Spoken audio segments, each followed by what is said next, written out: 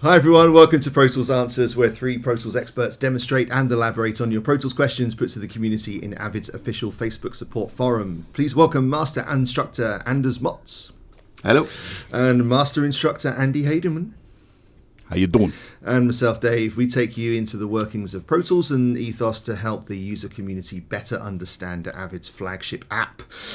Before we jump into our question, we want to give a massive shout out to all of our Inner Circle supporters. Thank you so much for everything that you do for us. It's so much appreciated that you help to donate to the channel and help us keep doing what we're doing. We couldn't do it without you guys, and we look forward to seeing you in the Discord and at our next masterclass in a month or so's time. Thank you so much.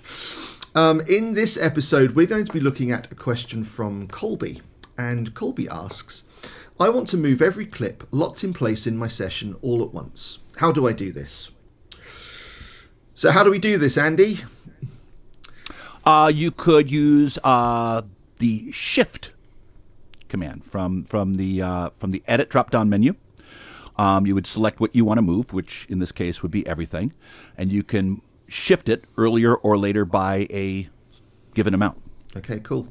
Great. That's solved. We could also we could potentially use move song start. You could. Yep. Or insert or cut time from the event operations. Awesome. Well, that was an easy show. Thank you very much to you, Andy. Thank you, Anders. My name's Dave. This is Pro Tools Answers. We're out.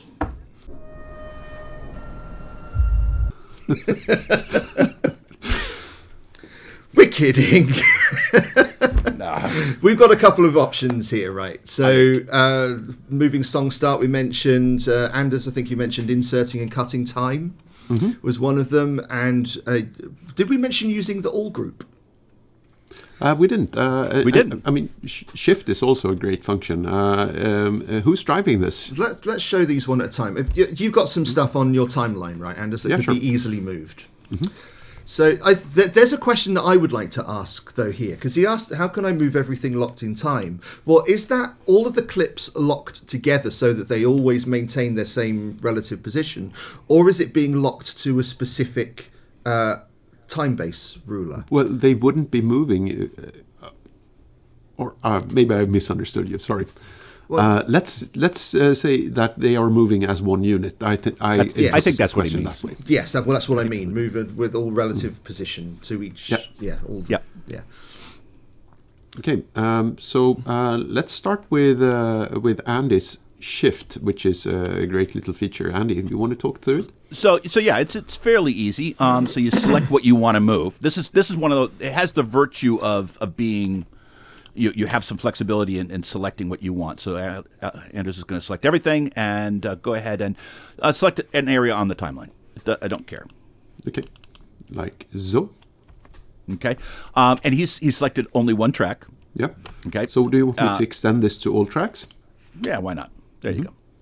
Now, at this point, this includes, and this is an important distinction. This would include all the automation that exists on the aux tracks, folder tracks. It applies to tick-based tracks, sample-based tracks, and so on and so forth. Basically, the whole schmear. Go to the Edit drop-down menu. Thank you, and then Shift. He's good at this, isn't he? And one of the nice things too is that you can go. This is a little bit different than other dialog boxes where you would choose the scale that you want to move it in. It actually shows you all of the scales.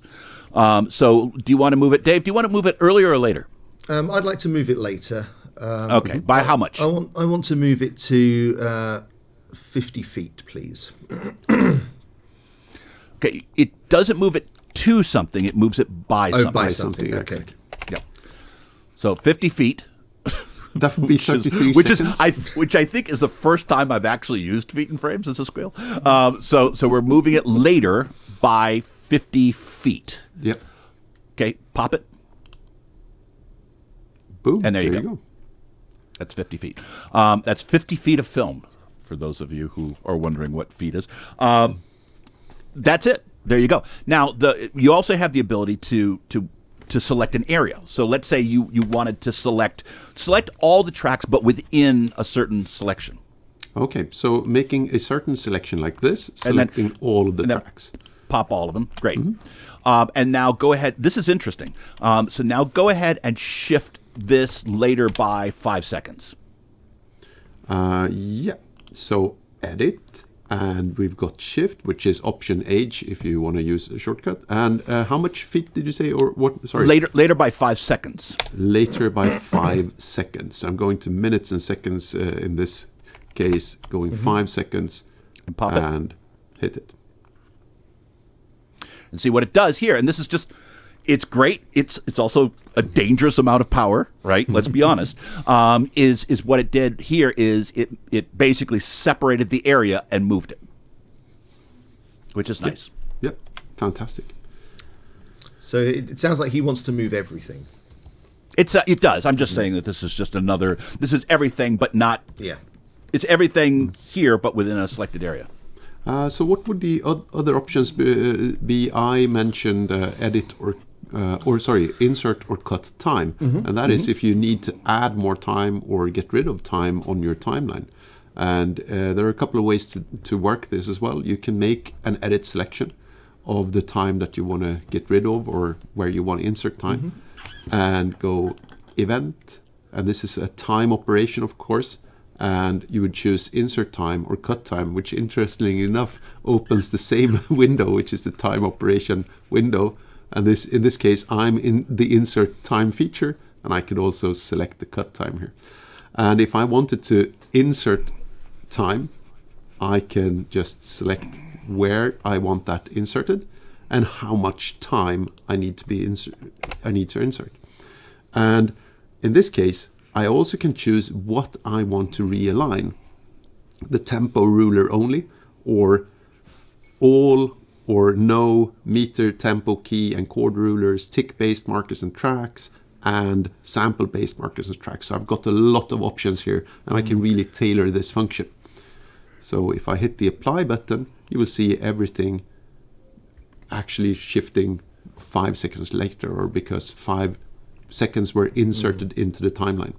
And this is my go-to, and I'll tell you why. Is as a musician, one of the things that can really come back and bite you is when you move all your clips, but you don't move your tempo ruler, especially if you're working with MIDI. Because remember, your tempo ruler, which you know, I don't know if it doesn't have any changes on it here because this is a post project. But if you're dealing with music, especially music that has a tempo ruler, moving your clips will not automatically move your tempo changes, and all of a sudden that can put things in a bad condition real quick. And inserting time and cutting time is just basically, it's going to help you avoid that. And time signature changes probably more critically, maybe.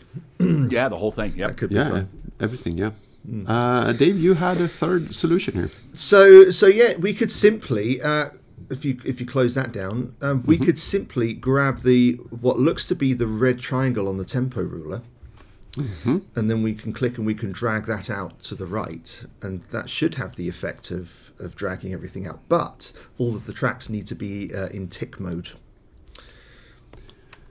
So I need to hold down the Option key while selecting the time base selector, clicking on that and setting all of my tracks to tick-based tracks. So that's now done, and now I can drag the song start marker, which will also realign all of the tick-based tracks and clips on those tracks, of course. Is there another way to do that without dragging it around? There is. Move song start, isn't it? And I think Move Song Start is one of the most underrated features in Pro Tools. It might be. Yeah, I love it. I love the fact that you can move it, and it's part of the time operations window again. So Move Song Start, and this is where you can move the song start and realign whatever you want to do, and that includes all tick-based markers and tracks. And you can set it to be all sample-based markers and tracks. So you don't have to switch the time base on your tracks to do this. You can actually do it from the Move Song Start here. Move Start to, and you can just set that start time. I love moving and setting the song start to my actual song start. Not only because it actually is the position where the program starts or your music starts. But I actually use it in post-production workflows, and I set it to the first frame of action where the video starts, and I'll show you why. So I'll just move it like Dave here without doing like moving the clips themselves. With the song start position, there comes a nice little feature, and that is, you know how when you press the return key, you jump back to the start of a session. Mm-hmm. And that's nice. But if you have it like me with a couple of seconds of nothingness, that can be frustrating for you to wait for.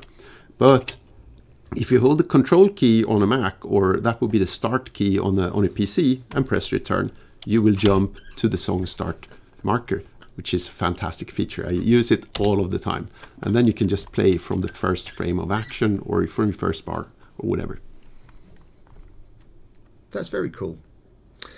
Yep. So we're still in the realms of moving clips around. We're largely talking about moving other parts of the timeline around, which drags the clips with them. Mm-hmm. so the result is still the same, but you might want to do just clips. So how about creating one single clip group out of every clip on our timeline that we want to move? Okay. Mm-hmm. So select all of your clips, and then Alt-Command-G on a Mac. Alt-Command-G. Basically creates one single group. If the auxiliary tracks weren't in the way, it would look like one single clip, wouldn't it? Right. And then you can click and drag and move those around. And then when you're ready to return back to normal groups, it's Command Alt and U, right? For ungrouping. Ungroup. Yeah. So this is great. There is a limitation, though, is that you can't create a clip group on an aux track. So if you have automation that you need to move along with the clips, this isn't the way to do it. But other than that, that's great. Do you know, if we brought in, oh crikey, I've forgotten Ryan's tip about using the instrument clips for automation. If we were using those, it would drag them, right? Because we can make clip groups out of MIDI clips. That's right. Cool. You certainly could. Okay, so that would get around that limitation. The other one being the all group. Anders, could you put that drink a little bit closer to your microphone? Yes, sorry, I need to do that next time. And maybe open up a beer instead. Okay, so use the all group. Okay. You can tell which of us is in the nighttime and which of us is in the morning, can't you? That's right. Yep, I've enabled the clip group, the all group. Sorry. And the all group is a group that Pro Tools always creates when it's always there, and it includes all of the tracks in the entire session. And you can't delete it, you can't modify it, it's always there. So enabling the all group allows you to move everything at once. But again, with the same limitation as Andy said here, you might end up with problems because you're not including things on certain rulers and so on. It's still a selection-based movement, though. So if a clip doesn't appear in the selection, it's unlikely to move. If you've got the separation tool on, it will automatically separate and move stuff for you. Clip groups is the same, though. The clip groups are still selection-based. If you make a selection and clip is outside of it, what will happen to that clip? Would it just slice it and just create a clip group out of what you've selected? Yes, it will slice any clip and create partial clips can be included in clip groups. So there's a little bit more cognitive work involved in moving clips by either using the all group or clip groups, actually using song start, insert time, shift, etc. Shift. That's actually the less complicated way of doing it. Yes, it seems to me. Well, I mean, all of them have different. I mean, this is the great thing and the terrible thing about Pro Tools is if you know all the ways to do things, then you can do anything. Yeah, and right. You can find the most efficient way of doing things. Right. For that particular use case. I want to move my clips, but I don't want to move my automation. Great, I go with that. I want to move my clips with my automation. Great, I do that. I only want to move my tick-based tracks. Great, I've got another way to do that. And that's how you master Pro Tools, is to learn the advantages and disadvantages of the different ways of working instead of just learning one and cleaving to it. And that's largely why we're here, right? To talk about all of the color. It's not always a simple answer. There's always lots of layers. It's to it. never a simple answer. Okay. I think in the future, Pro Tools answers should focus on yes or no questions. Like, yes. Can you do this in Pro Tools? Yes. Yes. And we're Pro Tools Thanks for today. and we're gone. It would be, we could just make a whole thing out of YouTube shorts. Yeah. Just yes and no questions. It would be great. Slap 4 ads on it. One unskippable one at the beginning, one unskippable one two unskippable ones in the middle, and then we can have a skippable one at the end, and it's only a minute clip. And we have to name it we have to name it the most clickbaity thing possible. We answered the most important question ever asked in audio. And or your dog and your goldfish will die if you don't watch this video. Heavy. That took a turn. Yeah, let's do it. That did take a turn. Right. We're going to finish there before either Andy or I say something even more stupid. So thank you very much to all of you guys for watching. Thank you to Anders. Thank you. And thank you to Andy. You bet. If you got a lot out of this, stick a like on the video, subscribe to our channel as well. We promise we don't do anything to pets, I promise you. And if you want to be notified every time we release our videos, hit the bell icon. I said last week, which was about 10 minutes ago, that I should really find out whether the bell icon is a thing. I still haven't done it. I've been busy recording shows. Sorry.